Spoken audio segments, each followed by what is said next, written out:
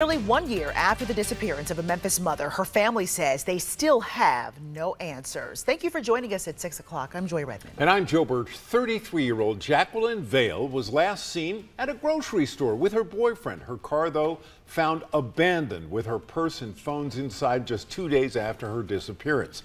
Action News 5's Stephanie Douglas spoke to the family, still pleading for some kind of answer.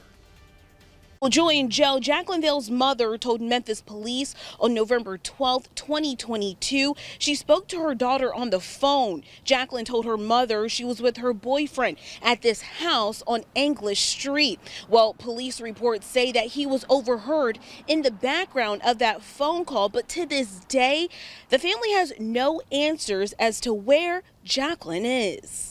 Since the disappearance of 33-year-old Jacqulin Vail, her sister, Towanda Williams, says every day feels like she's reliving the same nightmare. It is. Because every day I wake up and I have to deal with this over and over again. The two places Val was reported to have been seen on November 12th, the day of her disappearance, was at this house on English Street and at Super Low Foods on Lamar Avenue. Her boyfriend, 34-year-old Ivory Hearns, was seen with her. 2 days later, her car was found abandoned with all of her belongings, including her cell phone. They won't even keep him in jail to make him even try to talk. He out here just living his life. Memphis police say they have zero leads in this case. Towanda says in the last year, the anguish still feels fresh for her and Val's 3 kids. Her kids had to go stay with their dad, and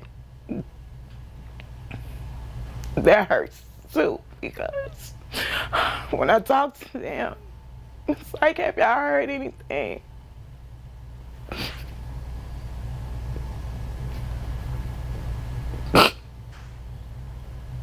And I can't give them an answer.